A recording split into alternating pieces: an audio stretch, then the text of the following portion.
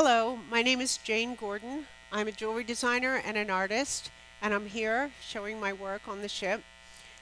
The first time I started showing on cruise ships, I got on not knowing what to expect, and I was told that my seminar was booked for the following day at 3 o'clock. Great, what's my seminar about? And I was told I should talk about my jewelry, which I had never done before. And not wanting to just give a sales pitch, I thought I'll talk a little bit about the inspiration behind my work. And in order to do that, I really should talk a little bit about my life, not too much, but just a little bit. Well, I didn't know what to expect, and I was very surprised in the end when everybody was crying and hugging each other.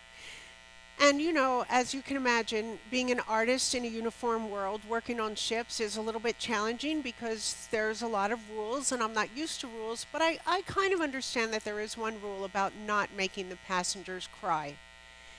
So what I'm going to do is talk to you about art and inspiration and the inspiration behind my art and how I see the world without getting too personal.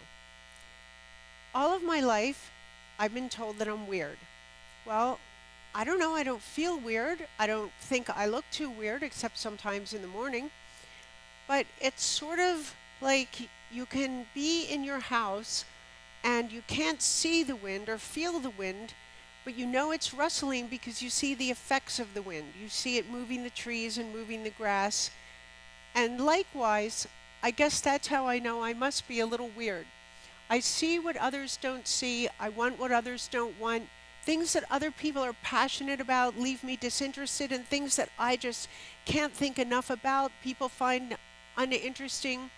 But of course, one benefit of going my own way is that I never get caught in traffic. So we're going to ask a few questions. What is inspiration? What is art? What makes an artist an artist? Is art in all of us? Can your very lives be art? And how do we share beauty and inspiration? We're going to discuss why this is important for you, but first we're going to discuss me because I have the microphone. Thinking. Thinking changes nothing and at the same time changes everything. First thing we're going to do is redefine scars. When my nephew, my beautiful little nephew, was 5 years old, he had his Baba bear, and you all know what these Baba bears are like. Absolutely no other bear will do. Well, David brought his bear to me and he pointed out earnestly all the places my brother Bill had sewn and darned him and patched him. And of course, Baba looked a lot worse than this guy, but I don't have a photo of Baba. And everywhere David pointed to the patches, he looked up at me and he explained, "This is where I loved him too much. And this is where I loved him too much. And this is where I loved him too much."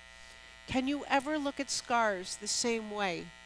If you have the courage to love yourself and be the person you want to be and struggle to be better when you fall short, because we all fall short, then you have to love your scars. They're part of what brought you here today.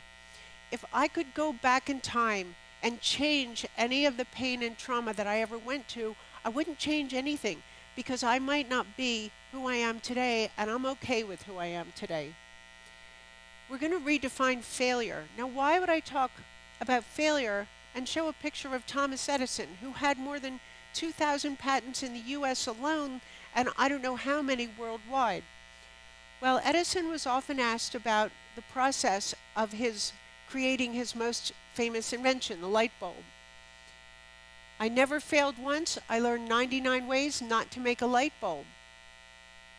I never failed once, it just happened to be a 2,000-step process." He also said genius is 1% inspiration and 99% perspiration. We're going to talk for a moment about being gifted. There's a reason artists are called gifted. These skills are gifts. The artist creates using the skill, but he doesn't create the skill. The skills pass through us until we're finished with our most prized possession, the body hosting the skills. Art is not a monologue, it's a conversation. We are dots on an infinite line, so ego cannot claim art. It does not begin or end with the artist. Without your participation as an artist creating your own life, reinterpreting and carrying the message forward to those you love, Without you, my art, all art, is lifeless, and lifeless is not art. I want to just talk for a moment about layers of discovery. Michelangelo, okay, very well respected artist, I think no one can argue. And here you have something which on the surface is purely decorative. And then of course the next layer is that we're telling a story about the Bible. But Michelangelo also put a lot of humor and political satire into his paintings. Any of the politicians, businessmen, priests, cardinals who were supportive of Michelangelo got painted up in heaven with God and in very wonderful positions. That's why all the little cherubs have old man faces and little baby bodies. Now, in the final judgment, there was a character named Minos, master of hell, and in the most embarrassing situation. And Michelangelo, on this character, put the face of Biagio da Cesena, master of ceremonies to the Vatican, who was a thorn in Michelangelo's side and always harassed him about putting clothes on the people in his paintings, which Michelangelo thought was ridiculous. So that was his payback forever after to Biagio da Cesena. Here we have the opposite. Here we have something that looks very, very funny and silly, and it's got a very, very serious message. This man wants you to look at your most profound beliefs and question them. He's saying, well, how do we know God is a big invisible white guy in the sky who knows if you've been naughty or nice? Because that sounds suspiciously like Santa Claus to me. He created the Church of the Flying Spaghetti Monster, also known as the Pastafarians. This is something funny with layers of discovery trying to get you to think. The power of words. I want you to think about how important words are. Not just the words you say out loud, but the words you say quietly in secret to yourself. The subconscious has no sense of humor. The words you say both to other people and to yourself are vitally important. Even if you make a joke about somebody and they know it's a joke, inside they feel a little bit down. I had a friend in high school named Mia, and she would always say to everybody, "Hello, gorgeous," and even though you knew she said that to everyone, you would feel just a little bit up when you saw her and she said it to you. So I want you to remember the power of words every day. Dr. Emoto has been researching for decades about how words affect water. Now, what he does is he puts words on a piece of paper around a glass of water and freezes the water, then photographs the ice crystals. And his theory is that if you put ugly words in your water, it won't form ice crystals, and beautiful words form beautiful crystals. Well, I was reading this and I was rolling my eyes a little bit. This is what he says happens if you put the words, "You make me sick."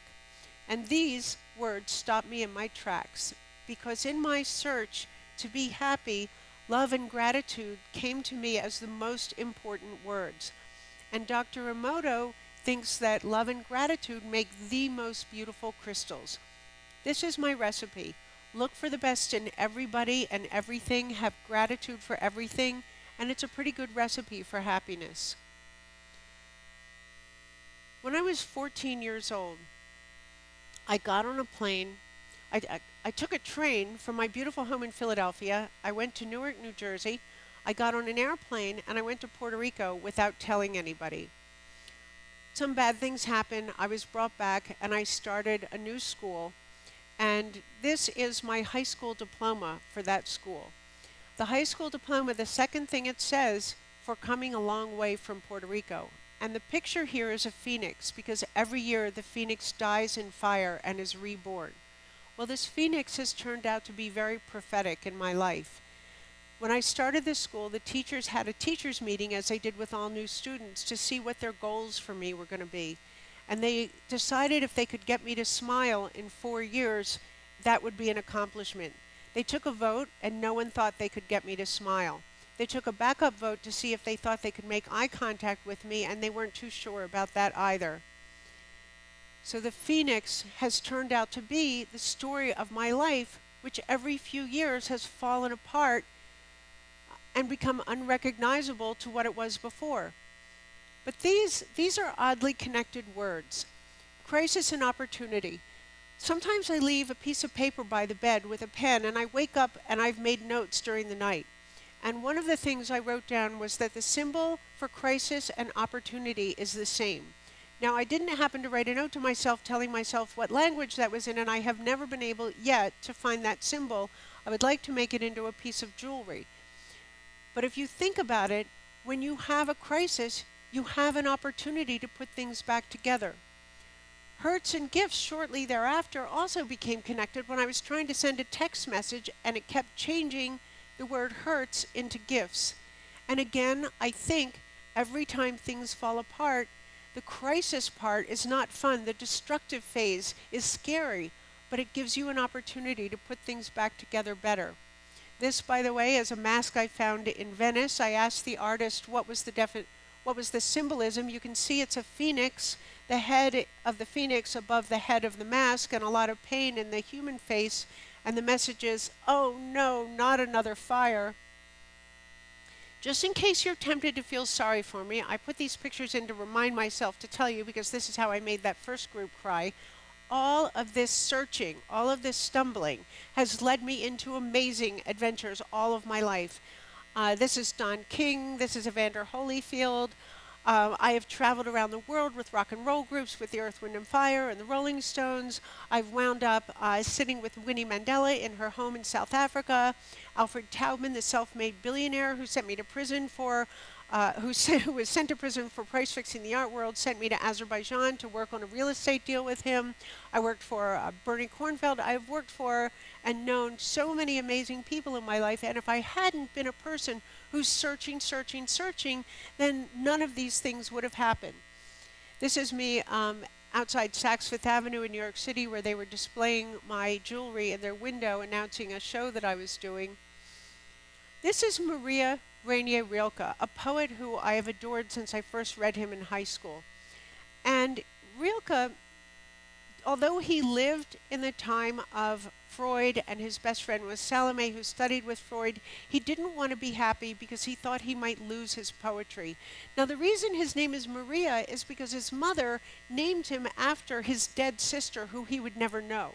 And she dressed him up and made him pretend to be a girl. And if you can imagine, if she put this much crazy on him in this way, how much more crazy she put on him.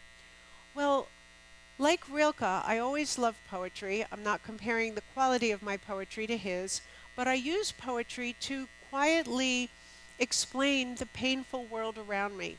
And when I learned how to be happy, I did lose my poetry, but it didn't turn out to be such a bad thing, because I didn't know that I was going to ever be designing jewelry.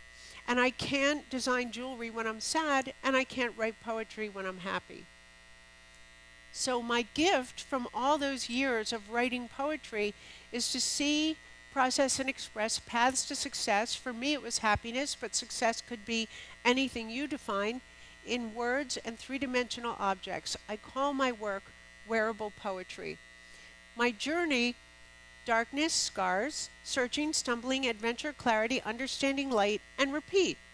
Well, why do we repeat? Why do we need to learn things we already know? If life is not a straight line, how do we remind ourselves?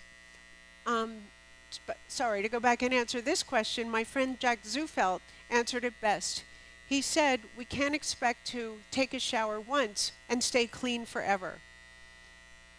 So if life is not a straight line, how do we remind ourselves of the things we know we should know? Because at the very moment we need them is the moment we need reminding.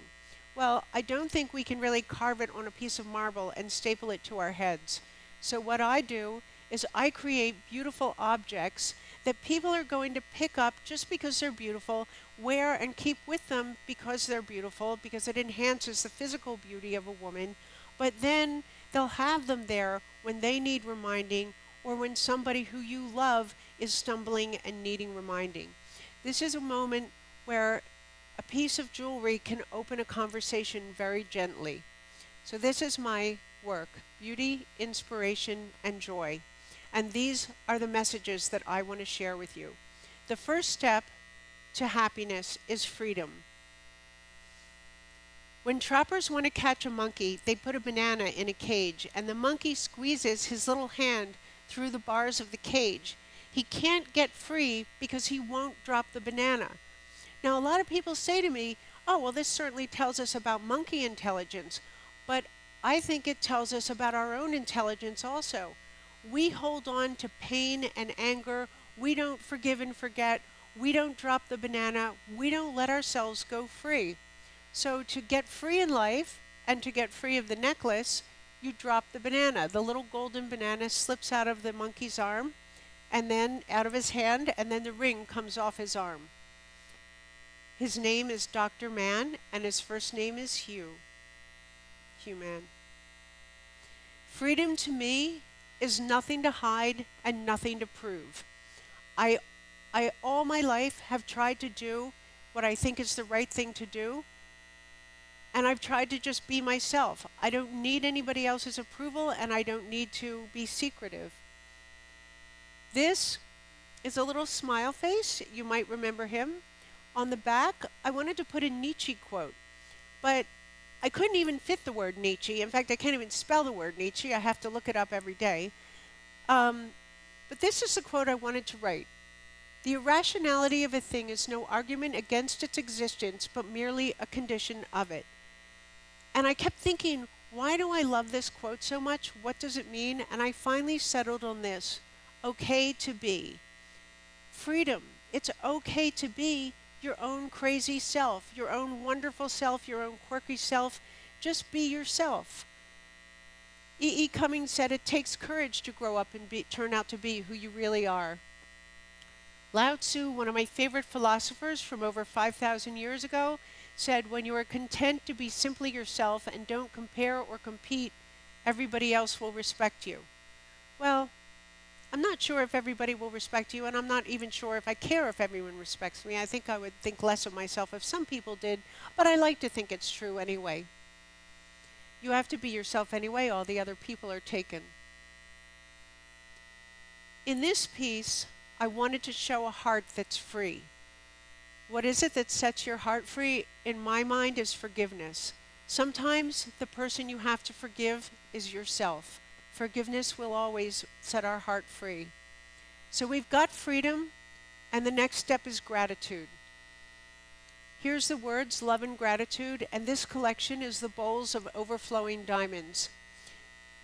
When I was a little kid, somebody gave me a dime, and I was so excited. I had that dime in my hand, and I was holding it so tight because I didn't want to lose it. I was so excited, and I was trying to figure out what I was going to do with my dime, my precious 10 cents that I had, and I was so excited to have it, a whole dime, and after a while, I lost it. I was looking everywhere for it. I couldn't imagine what happened to it, and it turned out I found it in my own sweaty little hand. I'd been holding it so tight that I didn't even feel it anymore. And I think that's what we all do with the blessings that we have around us. Either we are holding on to them so tightly, or we're looking at what we think we should have that we don't have. And gratitude enables us to fully experience and enjoy the blessings in our lives. The bowl of overflowing diamonds came to me in Palm Beach. In fact, Palm Beach is the nickname. I'd never seen more women with diamonds over 10 carats, and I'm not talking about earrings or engagement rings. I'm talking about tennis bracelets and necklaces, and so this is the bowl of overflowing diamonds. We have freedom. We have gratitude. Now we need faith. And I'm not talking about religion. Faith is however you interpret it, but we need faith in something. For me, it's faith in goodness and the energy and the power of the universe. In this piece, I have diamonds falling from a broken heart, and on the back it says lucky break. And this is me having faith that things are going to work out the way they're supposed to. We all know situations where maybe we lost a boyfriend or a job, or we thought something was a disaster and we really were upset and bummed about it, and much later we found out that, oh, it's a good thing that things didn't work out the way we wanted.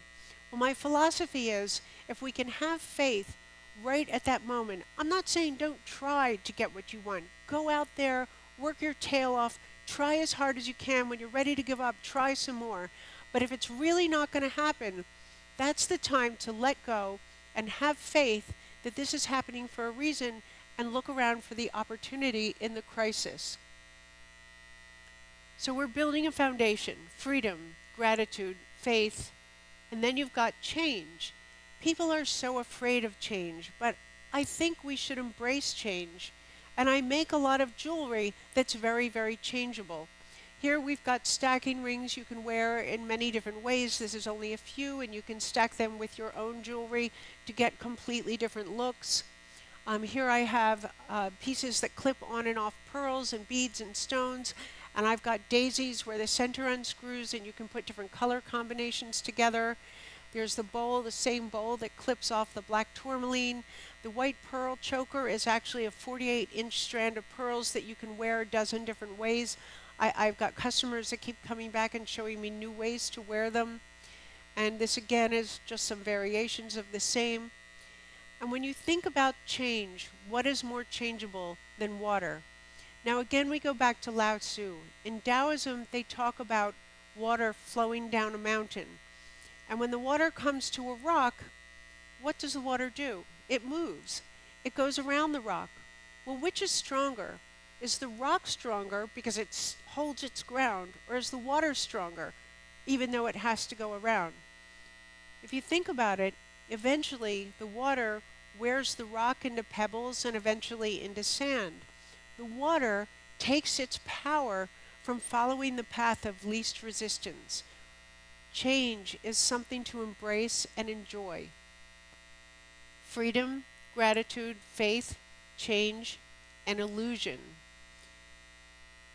Here you've got a horse, but if you look at it, it's actually in a heart shape. And the message is, what you look for is what surrounds you. On the back of the horse, it says, love is everywhere. I have this message also in palm trees, swans, and flowers. Wendell Berry said, the mind that is not baffled is not employed. Here, I wanted to show something that looks very, very light and delicate, but it's very solid. And the reminder is, we aren't very smart. If you keep your heart and your mind open, then the truth and light can come in. But we need this reminder because sometimes we think we're smarter than our core values. I always tell young people, define your core values, find the truth, and keep those as guideposts, because when you think you're smarter than your core values, you aren't. Think about the things that we can be wrong about. We can be wrong about things that didn't happen yet, things that did happen. What is good or bad? Science, people, truth, God. It goes on and on. How does this affect you? Mark Twain said, I've suffered through some terrible things in my life, a few of which actually happened. So this is the ruffle ring. I also have ruffle earrings. Even Socrates, who I think is pretty smart, said, if I know one thing, it's that I know nothing. Mark Twain also put it this way, it ain't what you don't know that gets you into trouble, it's what you know for sure that just ain't so. Or as I say, often wrong, never in doubt. Freedom, gratitude, faith, change, illusion, and now it's time to celebrate. These are the fireworks collection because life is a celebration. I will say also, there's another thing we have to ask ourselves. My father had a lot of really great qualities. He was very iconoclastic and very, very intelligent, but he was so selfish that he hurt so many people in his life. And when he died, nobody cried at his funeral. So when you're thinking of taking the easy way out, maybe ask yourself, do I want life to be a celebration, or do I want my death to be a celebration? And then once you're celebrating, once you're out there doing the right thing, you're going to see how this is going to change your life. Because guess what? Only the people who celebrate get invited to the party. When I was almost 30, my youngest brother said to me, Jane, I don't understand you. You've been on your butt more times than anyone I've ever met. Why don't you play it safe? You just keep getting up and brushing yourself off and backing up and running harder and jumping higher. Why don't you play it safe? And I didn't have an answer for him at the time, but Michelangelo did. The greater danger lies not in setting your sights too high and falling short, but in setting them too low and achieving your mark. The star collection is a reminder always to reach for the stars. Sometimes reaching for the stars isn't as easy as you would think. I have the boxing gloves also in a pendant, and I gave this to my friend Nancy, who is fighting multiple myeloma. And I just told her, Nancy, you just keep fighting. Well, talk about a strange lucky break. About a year before Nancy passed away, she told me, Jane, as painful as this has been, I wouldn't change it for anything. And I knew what she meant, because as her body was deteriorating, her spirit became freer than I'd ever known her to be. She was able to grow so much through that illness and become so much more joyful, even with the pain. And when she passed away, her daughter took me into her home and showed me a little shrine that she had with all her gurus and her things that she would meditate on, and right in the middle was the little boxing glove. Sadly, I've given away more than I've ever sold. And if you know someone who's ill, it might be a nice reminder for them to keep fighting. Freedom, gratitude, faith, change, illusion, celebrate. Now what? You have to give back. Horseshoes represent good luck, and these are overflowing with it. And this comes from an exercise that I do with myself when I think I'm having a bad day. I picture all the people in the world lined up from the luckiest to the unluckiest, and I think about them standing on the lucky line, shifting their weight, crossing their arms and scratching their head. And I think about the people down in the wrong end of the lucky line, like in Somalia, incomprehensible. And I think about what I thought was giving me a bad day. Maybe I didn't do such great sales, or I missed a flight. And then even when I had something really serious happen to me, I'd been assaulted, and I stopped to pull my car over to the side of the road in Palm Beach, and I looked at the sky and the sea and the palm trees, and I thought, really? I'm going to let this get me down? I'm going to let that guy win? The only thing that's really hurt is my ego. So horseshoes represent good luck, and this says, lucky you, as a reminder. But it isn't enough just to use people in your mind to feel better about your life. If you really want to feel better and lift yourself, you go out and you find someone less lucky than you and help them. And if somebody lets you help them, don't look for thanks. You should actually thank them, because being good and doing good has a power that will lift you. I read a quote once. It said, sometimes the good you do doesn't do you any good. It's very funny and rhymey, but it's not true. The good you do always does you good. This is the Lucky You ring. I have a smaller version. Freedom, gratitude, faith, change, illusion. We're celebrating, we're giving back. And then there's oneness. This is inspired by the butterfly effect. The butterfly effect is a part of string theory, and I'm not saying I'm smart enough to understand string theory or quantum mechanics, but I understand this little concept. It's a mathematical model of the universe that shows we're so closely connected that if a butterfly flaps its wings in the Amazon, in as little as 2 weeks, the air currents it creates can make a storm in Chicago. And I think if we're so connected physically, how connected are we spiritually? And this is a reminder for me. I have a little mini version of the necklace that I wear almost all the time. It's a reminder to always be careful and kind, because everything resonates. Here you've got the earrings. The loop is actually little tiny ripples, and the overflow is the abundance that comes back, which runs through my jewelry. When I was little, I felt like I was trapped inside my skin. I thought it was a dirty trick. How can I ever be close to someone if I'm in here and they're in there? I can only hope to ever get next to somebody.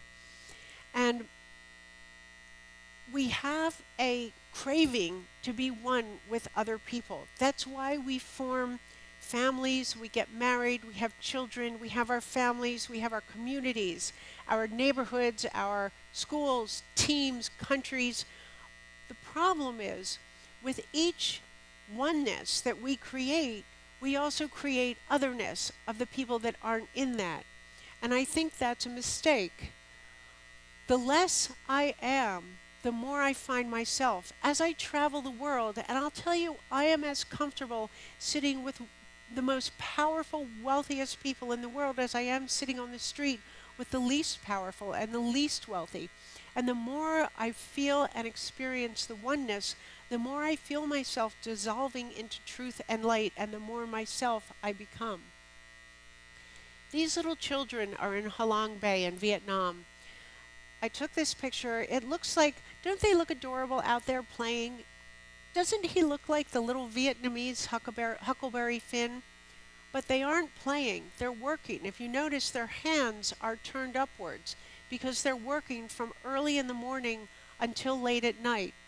And what happens is the handlers, I don't know who this is, if she's a mother or just an adult, I don't know, but they row these children out to the tender boats to beg for money all day long.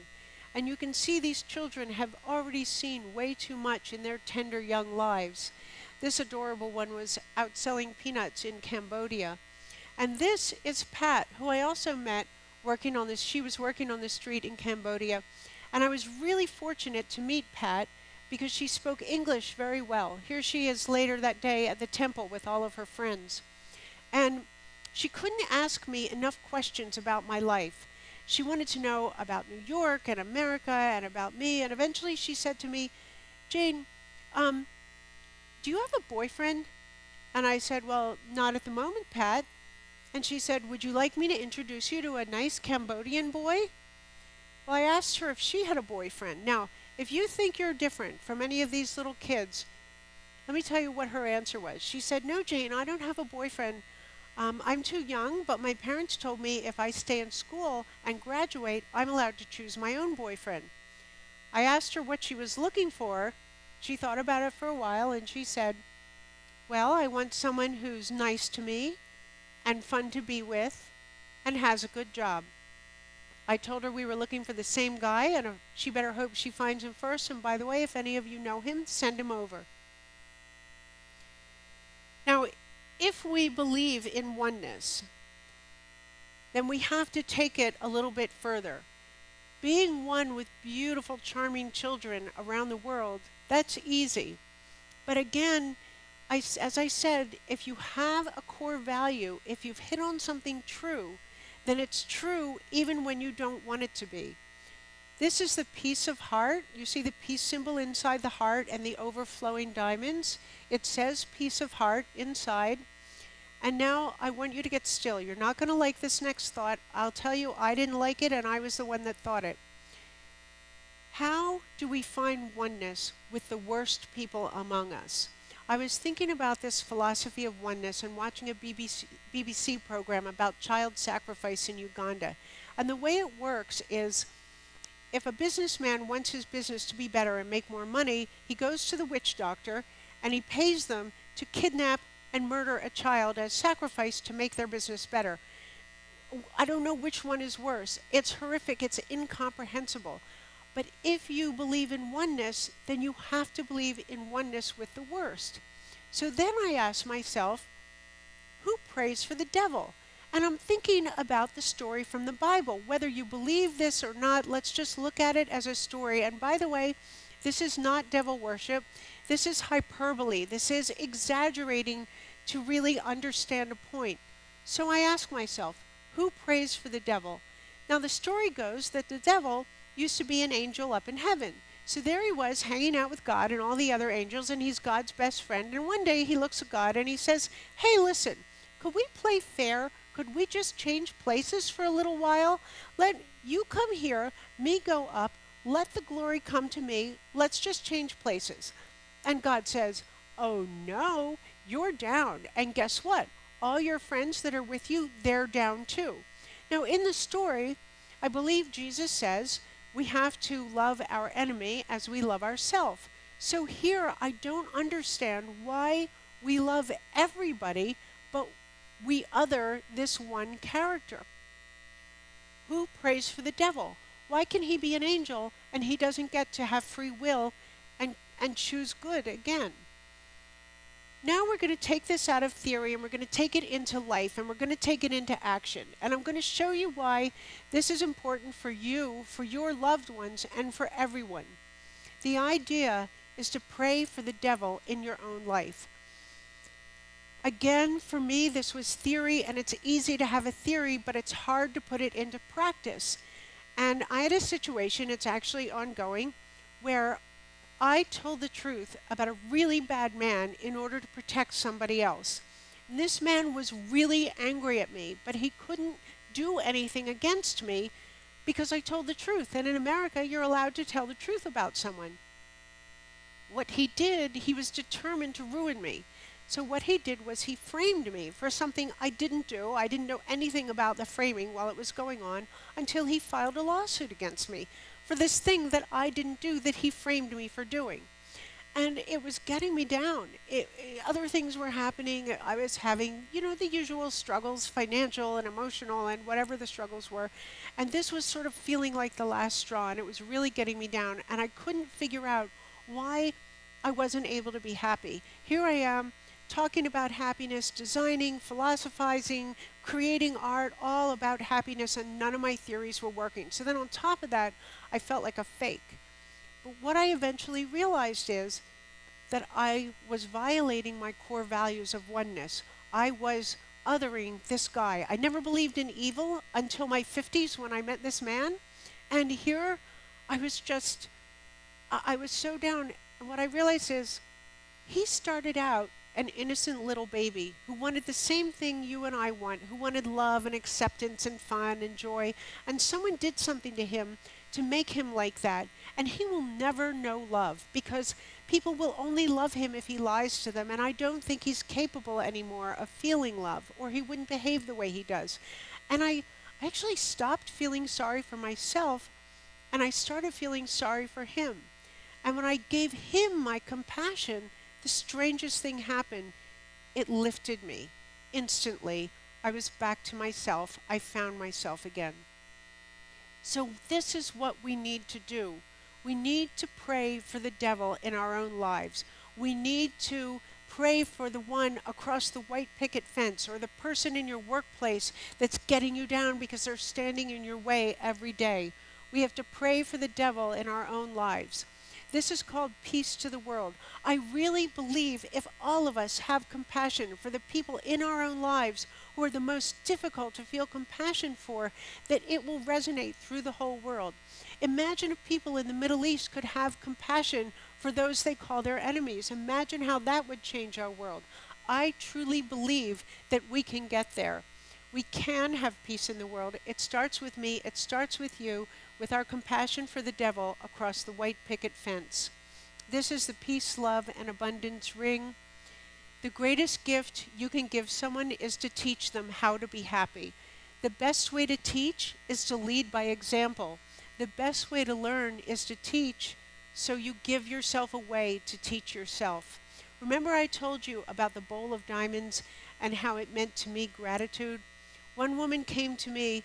She told me the reason she wanted that is that when she turned 50, she made a vow to give and give and give for the rest of her life, to give away everything she knew and learned and thought and caring and all, to give her love away until she was an empty vessel, and the bowl overflowing with diamonds represented that vow. Well, surprise, the more you give, the more you're going to have. If one of these reminders, if one of these pieces of jewelry helps you to be the best of who you want to be, then perhaps you will share this art with somebody else. Share our messages with the people in your life who you love, either as a gift or as a reminder. When you're wearing this work, people will comment on it, and it's a very, very gentle way of opening the conversations you want to open.